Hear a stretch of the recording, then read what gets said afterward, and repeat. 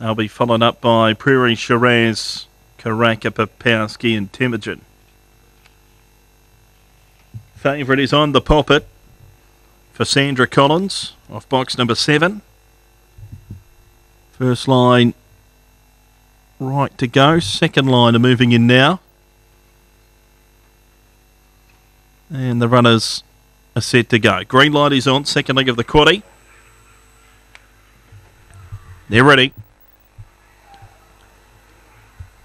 Racing. Winning the start was Trey Smidge on the inside. Pushing forward was Karaka. I'm the Poppet will settle in third as they make the first turn.